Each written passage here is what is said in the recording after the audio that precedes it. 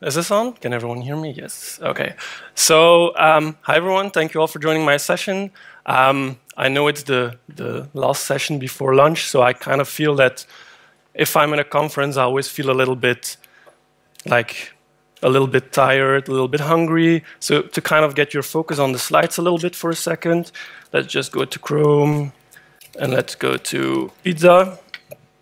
And then if we go to images, then we can see some images of pizzas. Oh, you can't.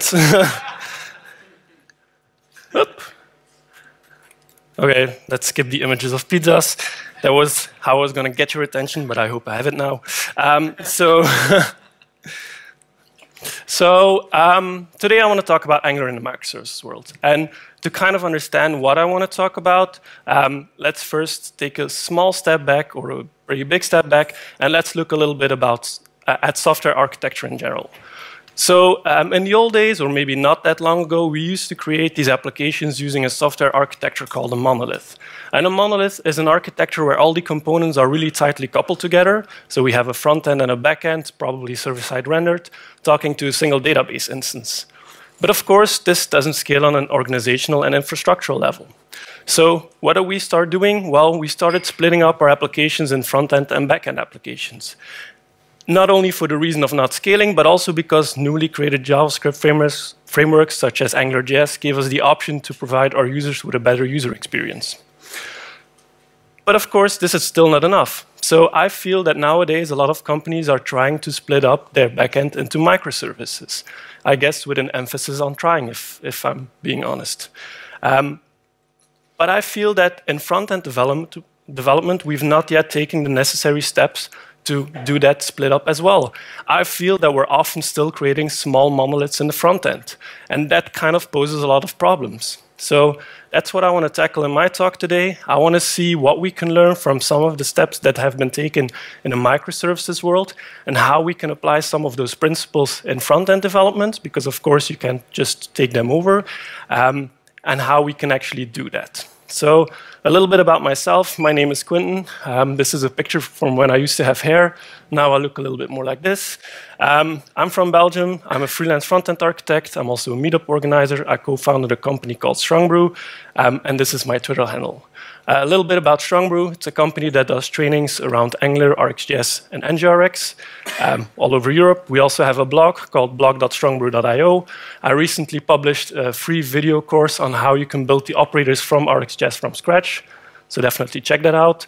And I also created something together with Dominic, who's in front here, called Angular Checklist, which is a website where you can find a list of curated best practices that we feel that every application should kind of follow. So definitely check that out. But to see what we can learn from microservices, we first need to take a look at some of the differences, because there are quite some differences. For example, first difference is the runtime.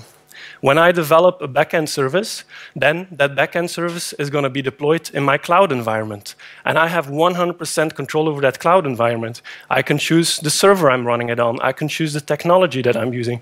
We have control over that. While with front-end development, we're not running our application inside of our cloud environment. We're hosting the static files in our cloud environment, but we're running the application inside of the browser. And that's a huge difference, because we do not control the browser. In a worst-case scenario, you still have to support IE. That's not what we want, but unfortunately it is. So that's a huge difference. The second huge difference is the process.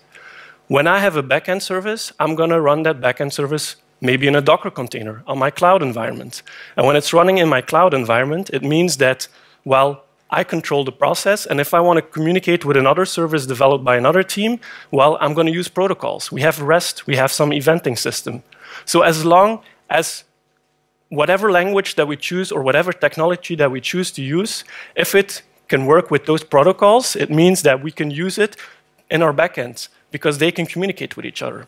In front-end development, it's totally different, because everything that we're going to create that builds up our application is going to run in the same JavaScript thread. We only have one thread. That means that everything that we use needs to be automatically compatible. We really need to think about versions and compatibility and stuff like that. And that's a huge differentiator compared to microservices, which makes it a lot more difficult. So to kind of understand how I feel that a lot of companies are building applications nowadays, let's look at an overview, and this is a deployment overview. So in our backend, we have some microservices. These microservices communicate to each other through protocols. Doesn't really matter now. And on top of that, we have some Angular applications. We can have, for example, 4 Angular applications. They all communicate to some API integration layer. They all use a UI kit so that they look a little bit like the same application or from the same company. And we also have some features that are developed on top of that. That's a deployment overview. And from a deployment overview, this actually makes sense, because we have applications that can be independently deployed, that are developed, they're communicating to some APIs, so that makes sense. I want to keep this. But the problem is if we take this overview and we look at how it's being developed, so if we look at it from a team overview, then it looks something like this. So we have 4 applications, and I feel a lot of companies nowadays are developing these applications, one for each team. So we have one team developing one application, and the main problem with this is that I feel that these teams are not communicating. They are not communicating how they do stuff, what they are working on. They are not sharing any code, and that poses a problem. If we look at how it works in a microservices world, services are developed by teams who are specialists in a certain business domain. Services are modeled around business domains, and that's not what we're doing in the front end. In the front end, we just have a team who does an application which is going to use some services, and we say, okay, you can do this and you do that, but we don't communicate. And that's not what we want. What do I want? I want to stop thinking in terms of teams developing applications. I want to start thinking of what features do I need to develop? What API integration layers do I need? What am I going to do for a component library? And then when we think of that, so instead of thinking of applications, we think in terms of features. And this is also something that Dan talked about this morning. This is like a step you need to take. When we do this, we can assign teams features based on their knowledge and their expertise. So we could say, like, you can develop this and you can develop this. And then we're no longer duplicating that code. We only have one team working on a certain API integration layer. So how does that work in terms of applications? Well, an application should, first of all, when we do something like this, we need to be able to share code. So if we want to share code, it means that we need to work in some modular way. And when I think about a modular way of working in front-end development, it makes me think of Angular. Angular provides us with a lot of options to be able to really easily share code. So how does that work in terms of applications? Well, every application is just a build-up out of different features. We have teams developing features, and every application can just choose whatever feature they need. So if a certain application needs to use a certain API integration layer, well, they can just bundle that inside of their application. That's a total different mindset, and that's something that I feel that we're not doing nowadays. And I've actually did this at a client of mine, and it can actually save a lot of code. How many times have the same APIs been developed in TypeScript to communicate to the same backend service? Over and over again. By doing this, we can kind of make sure that it doesn't happen anymore. But of course, we need to share this code.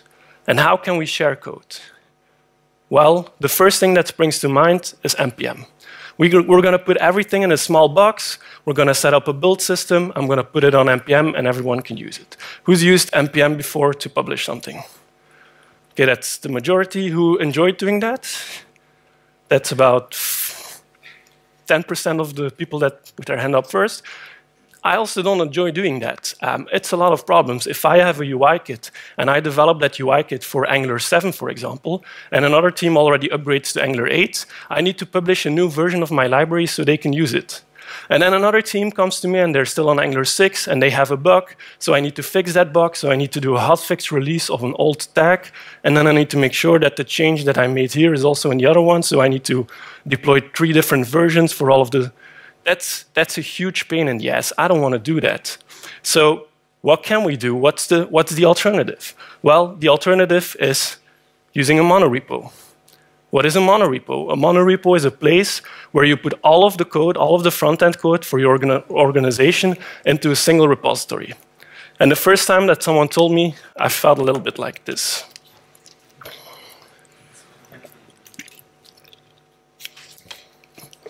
Why? Why would you do that?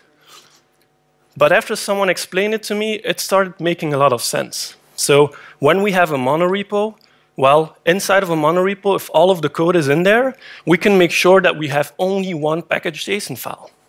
If you only have one package JSON file, it means you can only have one dependency on a certain version of Angular. If you only have one version of Angular in your monorepo, what does that mean?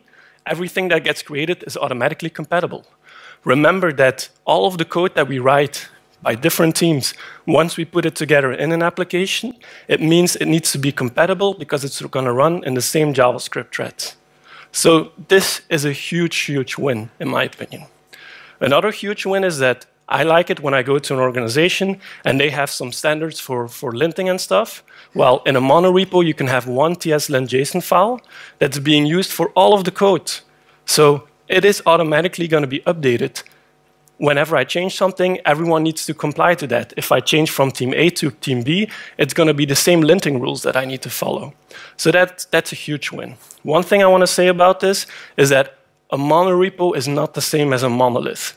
This is often confused. A monolith is a software architecture where everything is tightly coupled.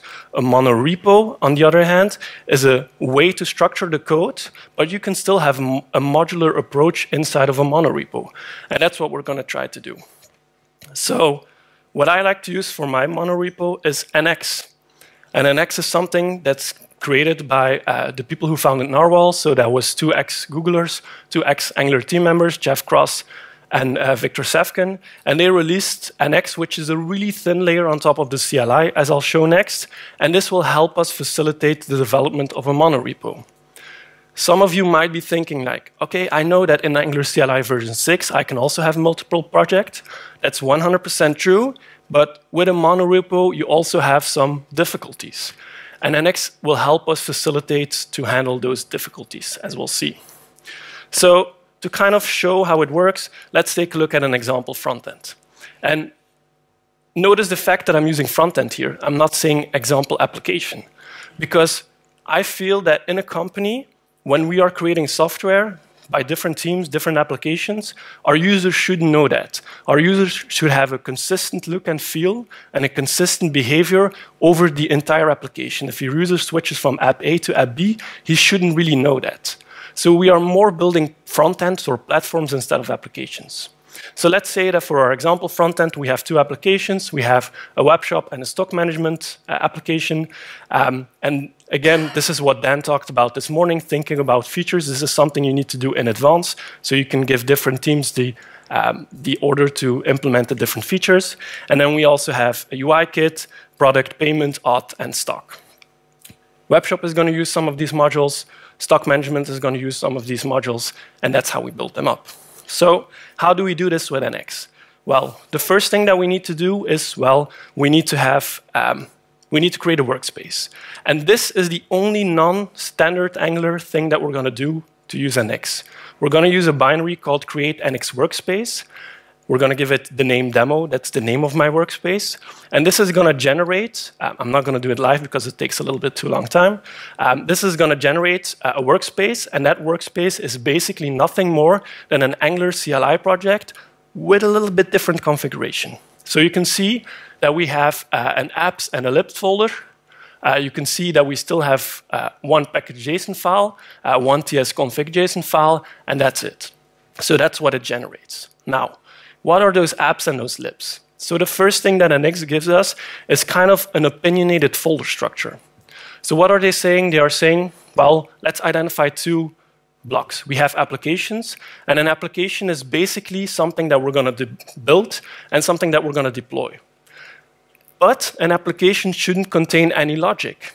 All of the logic that we have and everything that we want to share, or all the modules that we had in the previous slide, that's something we're going to put in libraries. And a library is just a folder with some TypeScript files that might expose an Angular module, but doesn't necessarily have to. But that's something that we're going to create, and that's what we're going to bundle inside of our application. So a library is shared code, and an application is basically nothing more than an aggregation of different libraries. That's our folder structure. The way you structure these can be quite hard. And on our blog, we have some opinionated guidelines for how you can structure your libraries for large NX workspaces. So when we take a look at our example frontend, we can identify very easily that we have 2 applications and that we have 5 libraries. That's it. Next thing that NX gives us, well, we have schematics. So whenever you run ng generate component, under the hood, something called a schematic is going to run to scaffold out some code. NX uses that feature to allow us to really easily generate applications and libraries. So when we want to create our application, what we could do is we could say generate app for the 2 applications, and we can generate some libraries for all of the feature modules that we had. So that's how we generate them, really easy, like everyone's used to. And then, well, we can start linking stuff together. So what we could do is we have our app module. This is for the stock management. And what I'm going to do here, I'm just going to import all of the feature modules that this one uses. I'm importing them directly here. It's probably a better idea to do it lazy loaded, but to keep it on the slide, I'm doing it directly here. So this is pretty standard, I would say. But what's a little bit different is the way that we're going to import these. So remember, we have a monorepo, so we just have one folder structure with everything in there. Well, how do we import these? I'm going to use import stock module, and I'm going to import it from @demo/stock. And that's a little weird, but I'm going to explain it. So we're importing it, and we're using always the same structure. So we're always going to have then the npm scope, /, and then the name of the library. That's how we reference it. Again, this is not an NX feature. This is something from TypeScript. It's called a path mapping. So what is a path mapping? A path mapping allows us to, inside of our tsconfig JSON file, define that a certain route, for example, @demo/UIKit, that it points to a certain folder. So we are pointing to libs/UIKit/source/index.ts. Whenever TypeScript interprets our code, it's going to map whatever we put on the previous slide here. So whatever we put here, it's going to interpret that and map it to the path that we defined. One thing that's really important here is we're pointing to an index.ts file. Why are we doing that? Well, we should treat all of the libraries that we have as actual libraries. We don't want any leaky abstractions. We only want people to use whatever is available in our public API. But of course, we know we are human, we make mistakes, our IDEs take the wrong import, so we need some way to protect ourselves from that. And to do that, NX provides us another feature. They provide us a common TS-lint rule. And they have a common TS-lint rule that will make sure that we only communicate to the public API of our application. And I'm quickly going to show you how that works. If I can get the screen working at least.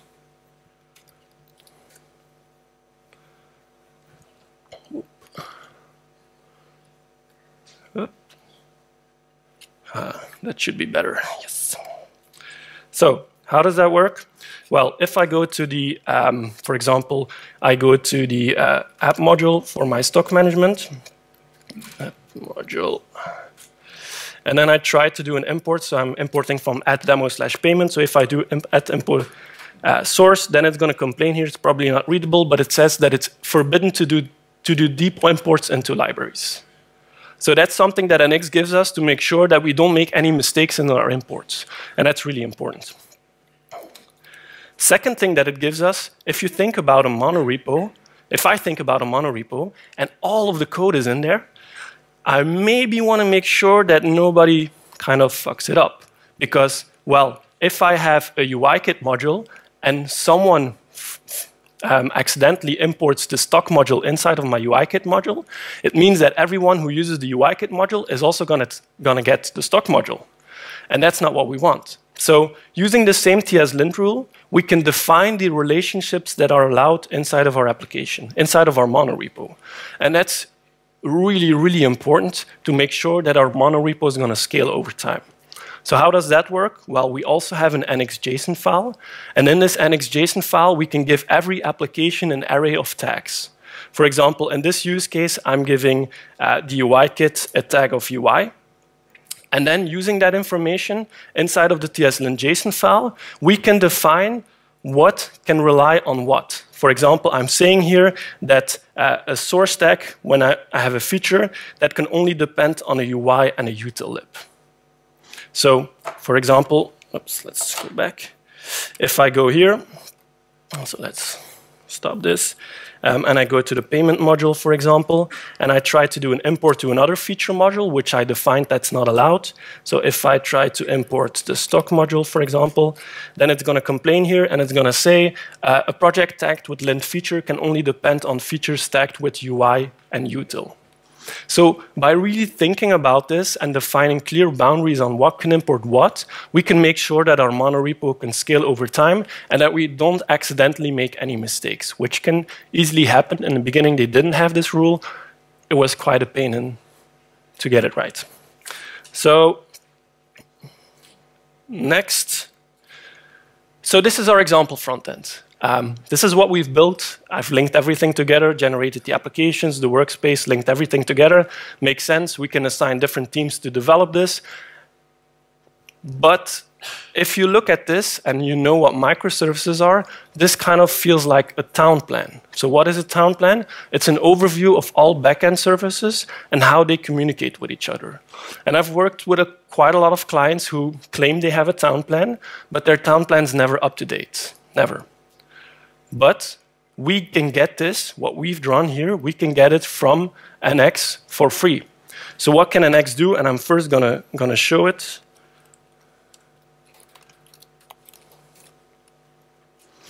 NX is gonna analyze our code, and then it's gonna generate an overview of all of the modules that we have and how they are related to each other.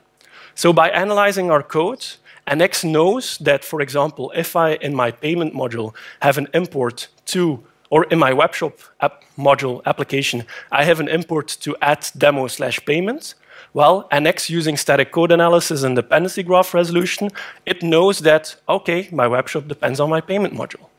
So this is, to me, very awesome, because it means that if you're in a big organization, you can generate this, and this is always going to be up to date. You could even generate this as part of your build. So that's, I believe, very cool. Next, how do we build this? And this is something that bothered me for a long time. I didn't understand how it would work. Because normally, if I do a commit to my Git repo, I would just trigger a CI build, and that would run my testing, my linting, and my end-to-end testing. But how do you do that if you have 10 applications and 40 developers? That's never going to work. So what did NX do? Well, they provide us with some build scripts. And these build scripts, using the same dependency graph that they generated in the previous slide, or what I showed before, it's going to tell you what needs to be updated. So let's go to the code again. And in my code, I have a README file. And now you're just going to have to trust me for a second. So what you can do is you can run this script, and then you can give it 2 commit hashes. And in this commit, I only made a change to UI module. So if I take this, and then I run this,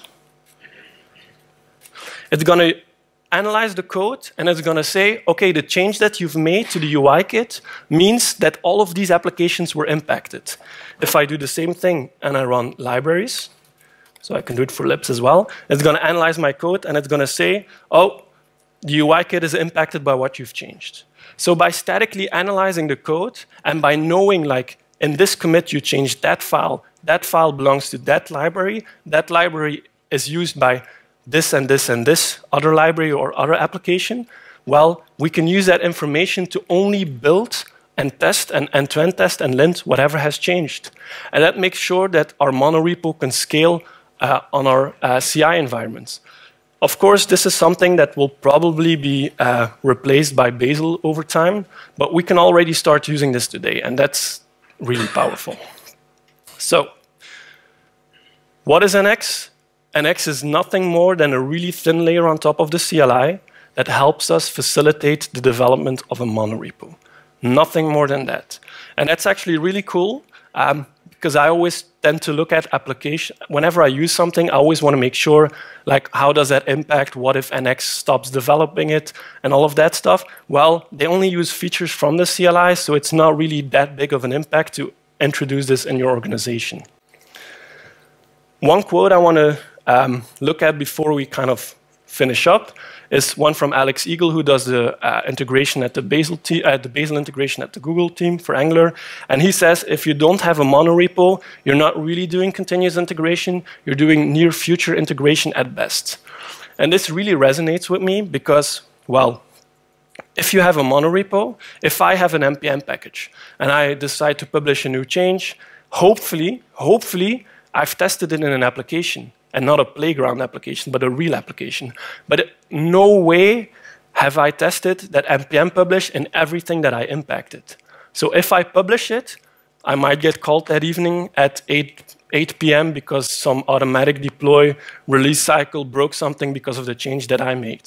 If I work in a monorepo and I commit something, that's automatically going to trigger a build, and that build is going to check, okay, you made a change to this library, you impacted these other libraries and these applications. I'm going to see if you didn't break anything. So by using a monorepo, I have way more confidence that what I'm doing is not impacting other applications and other teams. And that to me is like the main reason I would use it.